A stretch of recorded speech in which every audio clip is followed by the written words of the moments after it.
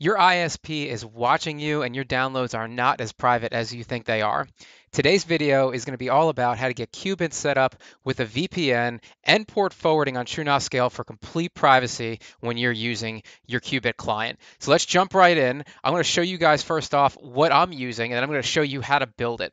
So right now, this is my TrueNAS scale instance, and in my apps, I have Dockge set up. Let's jump into the Dockge UI. You can see I have a full R stack here, which I deployed all as one gigantic Docker Compose file. But within that Docker Compose file, there is qBittorrent. You'll see that right here. This is the qBittorrent section.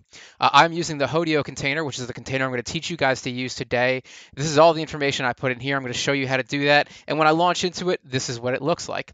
Pretty simple bone stock installation of qBit, but this is very special because this qBit is completely behind an AirVPN WireGuard config file.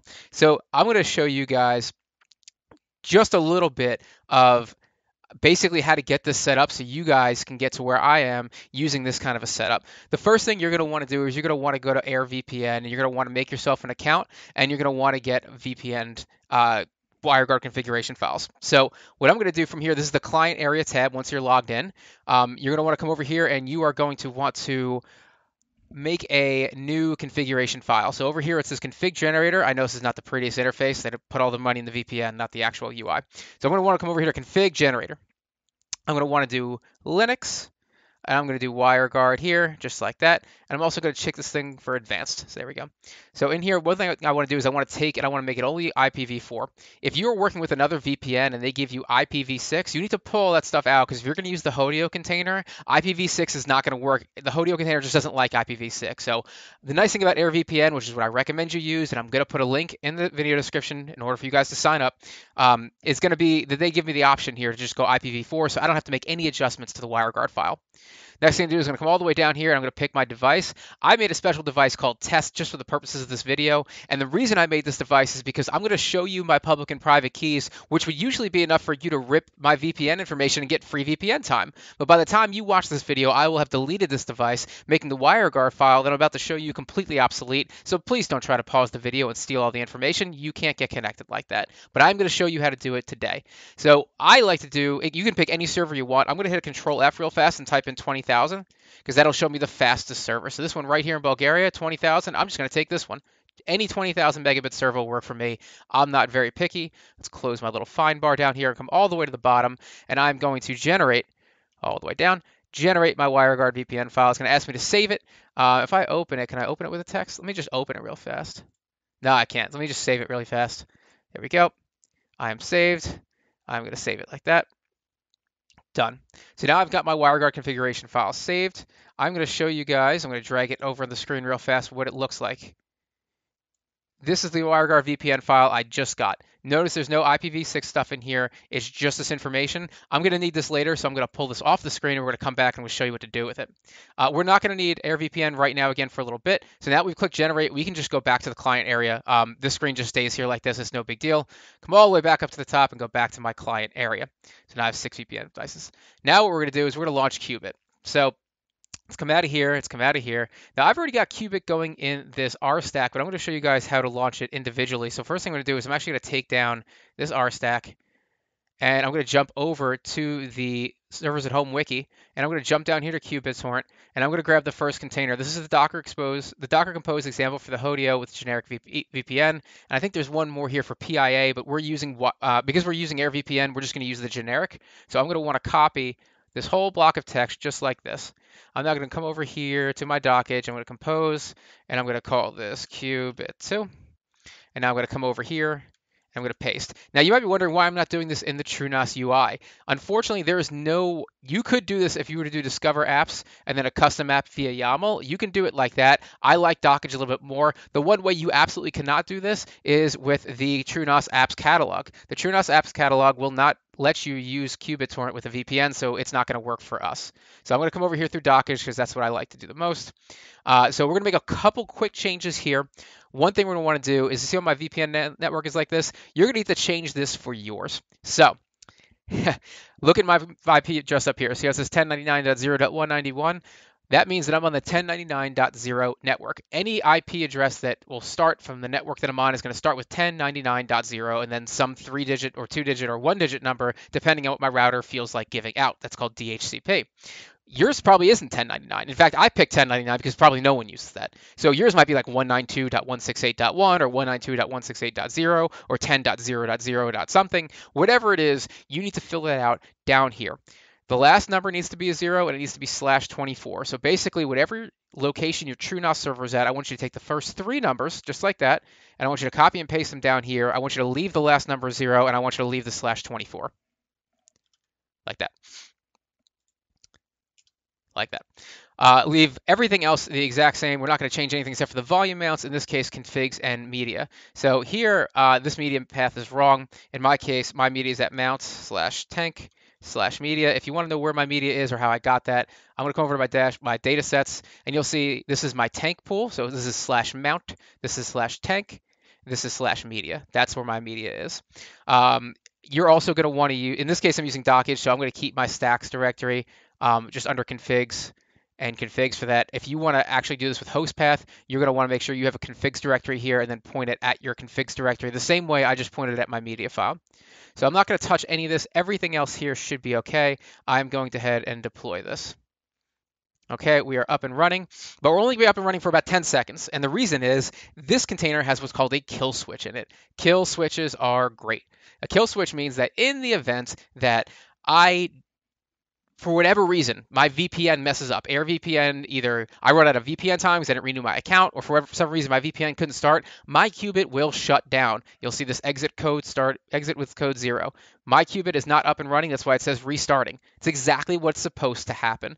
The reason it's supposed to happen like that is because I don't want my traffic leaking on the internet. If my VPN goes down, I don't want my qBit to keep running. Otherwise, it will use my real IP and expose me to my ISP and anyone else on the internet that wants to spy on me. So I'm not going to do that. I'm going to make sure that this kill switch is on, which it is by default, and I can see it's working because right now it's restarting. So your question might be, why is it restarting? Why did the kill switch happen? The kill switch happened because we have not told qBittorrent what VPN file we're going to use. So first thing I want to do is I want to stop this container. That's going to stop it from just it's otherwise just going to sit in a restart loop. I now have to go back out to TrueNAS and I have to add my VPN file in. I'm going to show you where to do that. In this case, you see that I chose to leave my configs at dot/configs, and this dot means the current directory for me, which is mount tank stacks. So I'm going to go into my mount tank stacks qBit2 configs directory and find the WireGuard folder. But if you change this volume mount to like mount tank configs qBit, that's where you want to go. We have to go into wherever this file is, this path here. This is what we need. So let's come back out here. Let's go to our system. Let's go to our shell. I'm going to make this really big, and first thing I'm going to do is do a sudo su, because that's what I need to do. And I'm going to type in my insecure password, because it's just a text box. Now I need to change to the pool where all this stuff is. So qBit2. So this is where my qBit is. And you'll notice here, there's a compose.yaml configs. I need to get into the configs, and I need to find this folder right here, WireGuard. This is what it's looking for. So now I'm going to cd into WireGuard. And you'll notice it's empty. This is the reason the kill switch is not functional. What we have to do is make a file here and copy our VPN information into it. So I'm going to do a nano, and I'm going to do a wg0.conf. Your file must be named wg0.conf. Do not copy the full file over that AirVPN gave you. It's got a super long name for like the city and all this stuff. We don't need that. wg0.conf. Come in here. This is now a text editor. I'm going to drag this over here. I'm going to show you what I'm going to do. I'm going to highlight all of this. I'm going to do a right-click copy. I'm going to minimize this because I don't need it anymore, and I'm going to do a shift and insert to paste. I'm going to hold down my shift key, hit the insert key one time. That's the paste. I'm now going to do a control X, then a Y, and now enter. And now I should have a wg0.conf just like that. Now I'm going to jump back into my Dockge again. I'm going to restart this container. I'm going to fire it up, and it should start this time. Now you're going to see here it's performing internet connectivity test. Excellent. It's actually testing to make sure my VPN is working. And I'm going to show you how to make sure this VPN is working in a minute. Once this connectivity test is done, it should be up. I'm going to show you guys how to jump into it. I'm going to close out my other qBit so we don't get confused. Come back in here, and here we go. Everything was good. It looks like the VPN test worked well. And this is the logs, by the way, this little window. Everything is starting. My WireGuard service is up and running. That's excellent. It's connected to the VPN. And I'm going to show you how I know in a minute. Let's jump in here. I want to do two things first. First thing I want to do is the username is admin, but the web UI administrator password is not set. This is going to be my first time password. I'm going to show you how to reset that. I'm just going to copy that in the meantime. Now let's make sure this is actually working. I'm going to bash into this container, and I'm going to do a curl IP. Well, as soon as I can type, I'm going to do a curl IP.me, and I should get this. Here's what you should get. Any number here that's not your public VPN, I mean your public IP address. You should not get the IP address of your router. You should get a different IP address. In this case, I'm getting the IP address of the VPN. My public IP does not start with 37. I can tell you that for right now. So what you might see a couple things here. You might see a curl could not resolve something. That means your DNS is wrong. You might see error could not conform. That means you couldn't. It means your VPN is not connected. If you see anything but numbers that are not your public IP address, something went wrong. You should see this. This is how I know the VPN is working. Let's come back out to qBit 2. Everything looks like it's good. Let's log in. I'm going to click 8080. This is what I should see. I'm going to have to click this bar again. I'm going to hit enter on my keyboard. Now I'm good. Admin.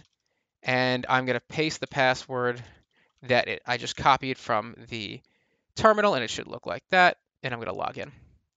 We're in. We are up and we are running. So what we want to do right now is we want to come into our settings, and we're going to change just a couple quick things to get up and going. I want to change my default save path. This is incorrect.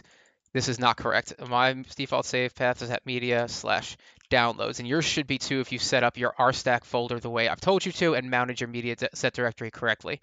Connection, I have to change this port in a minute. I'm going to show you guys how to do that. Speed, I'm not going to touch. That I'm not going to touch. RSS, I'm not going to touch.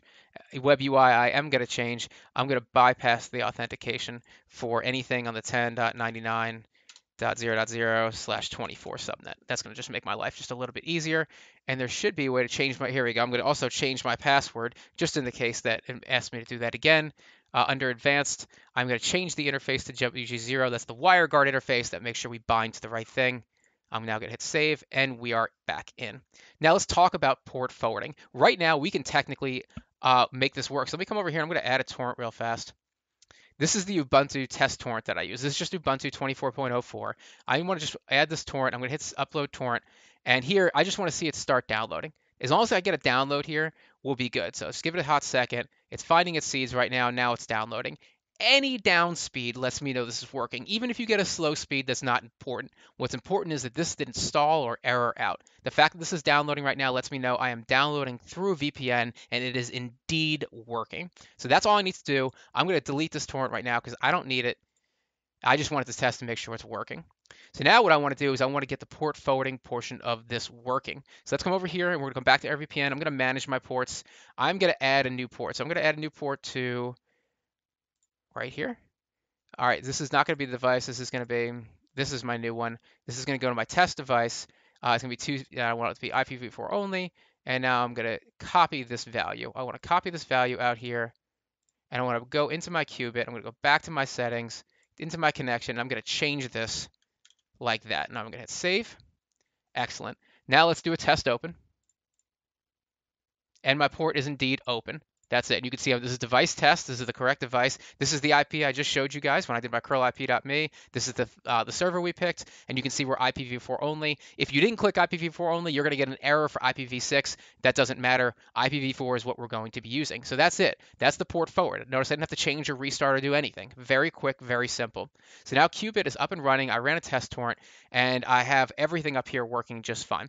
So this is a quick, just dirty demonstration to show you how fast and how easy it is to get this up and running as long as you're using the right files. If you're coming and using the servers at home wiki, you're following the AirVPN advice, and that's the VPN you're using, and you're doing this through Dockge on TrueNAS, and your containers and your volumes are all mounted right. That's it. It was just very few changes. So I hope you guys like this video. If you have any questions, please like and subscribe below. If you guys have any more questions about anything how to do this, definitely hit up the Discord server for servers at home. It's a very busy community. I would love to have you guys join. Thank you guys so much. Listen, if you really want to thank me, please buy me a coffee.